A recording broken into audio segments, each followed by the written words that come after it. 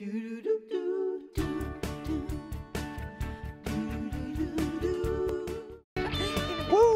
my goodness, it is hot. We are back with our DIY finalist, Jennifer Stagg, for our very first home and family ultimate craft off. Who had the idea to bring the very preggers mom out in 110-degree weather? I did, unfortunately. It's my fault. Okay. It's officially 110. Okay. I'm good. It will be 111 soon. Okay, we gave you a challenge. We gave you some rules. The rules were you have $150. Right. You have a day to shop for your supplies, and you have 8 hours to finish your 4th of July themed craft. Yes. So, what did you make?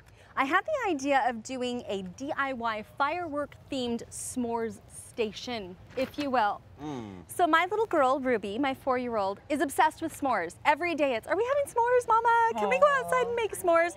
So what is s'mores? Oh, there she is, eating a s'mores with Daddy. Yeah. Oh, do you miss her? I miss her so much, you guys. I miss her so much. She's been here working. You know what? Yeah. She misses you too. In fact, she sent this to us. Oh. Your number 1 fan. Hi, Mama. Hi, Mama. What do you want to tell Mama, Ruby? I love you, Mama. We miss you. We miss you. We hope you win the competition. Good luck. We'll see you soon. We see you soon. Okay, bye. Bye. Oh my Okay, gosh, wait, that hang made on. your hormone. Judges, Just check with the oh judges. my gosh. Wait a minute. Was that even fair? Was that even fair? Yeah. Oh my gosh. Okay. Fireworks and s'mores are very serious. I need to stop crying. Guys, I miss her so much. Listen, you were working really hard on this project this weekend. I was here with you. Yes. You shopped, you built, you ran into a few little issues. We actually have some video. I checked in on you. Yeah. Let's take a look at that.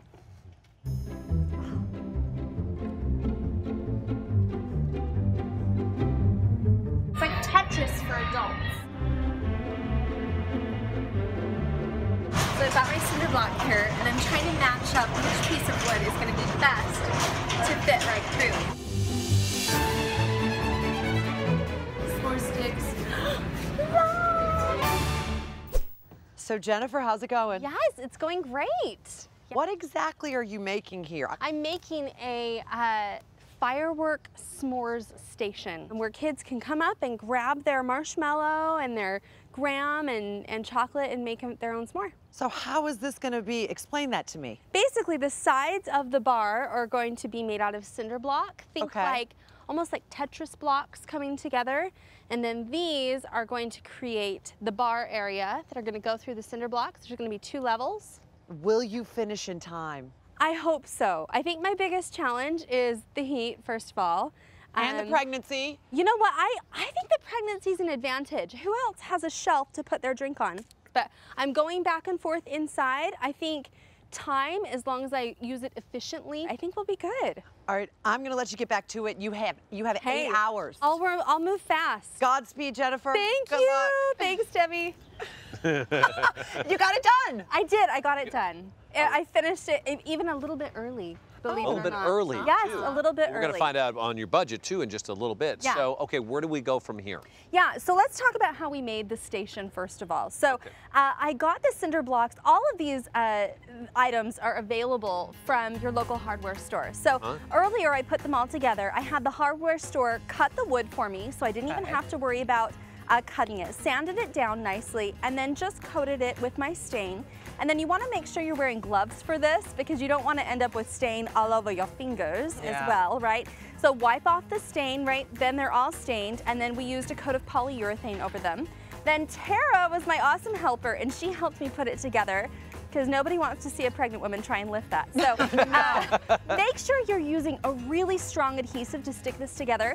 I used a landscape adhesive, because if kids are going to be walking up, you don't want it to tip over. Once you get your structure in place, simply just slide those beams into place, and that creates sort of your 2 levels of a bar or a station. Another great thing, you can just make it a little bit shorter and just make it a bench. But on the sides, we left some cinder blocks out so that you can have little planters. Oh, how cute. On the sides. And you can switch out those flowers for seasonal. I love that you can use this. It has some longevity. So if you take off the 4th of July decorations, you can use it year round. Stick some drinks on there. Make it a bench if you want. Oh, well, that's a good idea too. So now that we've got we actually have the bar ready to go, how do we make these adorable, cute s'more sticks? You can whip these up in like 5 minutes. They are so easy and so inexpensive.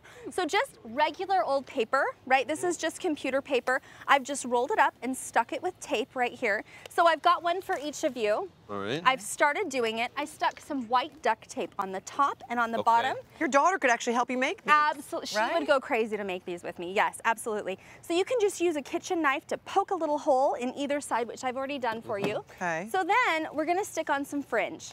This is just crepe paper, $2 at the grocery store. So you can do whatever and then you colors just cut you it want. and made it little like fringe. Yeah. Exactly. I just cut it with scissors to make up this fringe. Like Josie did her hair. She was exactly. A little firework hula skirt is what I think of. Right. So I'm going to give you each one. Okay. Then you're going to use double-sided tape. So lay it flat down. Oh, I did the little tape. Okay. Yep. You have to use double-sided or it doesn't work. Or it doesn't work. Yeah, so lay it flat on the table. And then just stick your double-sided tape on. Yep. I'll let you do yours. I want to check with the judges and see what you're thinking right now. We're judging. Yeah. Yes, we're judging. We're taking it all in. Can we walk around and look? Yeah. Take a look at it. The cabin? Remember, I want to ask you about just stick it around. the phrase that we kind of coined is doability, creativity, the purpose of it, convenience. How doable is this, Jennifer? Do you think anyone at home could do this? I would say very doable, yes. You will need a helper if you have a hard time lifting heavy objects. If you're pregnant. If you're pregnant, for example. Oh, other than that, and we've got s'mores. Very nice, very nice. I have a question for you. Yeah. Now, looking at this, so this really has nothing to do with the s'mores No, your themselves. s'mores go on the other end. So that's just decoration, exactly. That's cute. You know, I think any holiday, even just a dinner on a regular night can be special if you just take a few extra minutes and throw something together. And it makes it so much more memorable for your kids. And how much did this cost you? So I would say $65 for everything, including the little fireworks. So I can be bought for the remaining whatever. Yeah. Some more. Right. I was thinking, yeah. Ken has a question. I think it's really great. The only bit of sort of constructive criticism, I would say, is I think, and I know we had a theme. It was a 4th of July. You've had but I think it's like limited because basically this presented as a piece of outdoor furniture it's much bigger. So then people who don't have kids would be like, oh, that's great because you buy a piece of outdoor, a buffet or anything, it's a lot more. So I think it has like really huge application. Yeah, so it's like broad, more broad. longevity. Yeah, I think if you're gonna just a limited DIY. Exactly. If you're gonna invest in a project and spend your time doing that project, I like to get my bang for my buck. Right. I like to use it for more than one thing. Right. And if you decide down the road you don't like it, cinder blocks do knock down pretty easily. Sure. And that could be fun too. I really destroy it. Get a sledgehammer. I think the thing that I like the most is when you said how it could be a bench, because then all of a sudden I think we have so many amazingly creative people that watch this show, and I think all of a sudden they start thinking of all the other things it could become, and you could put a piece of plexiglass on top, or you could pull these out, and then you could put a comfy seat on top. Absolutely. I just think using materials you wouldn't normally think of to create something like this, to me, is like I would have never ever thought about the perfect holes and making it movable and changeable. But now it makes so much sense. It's doable.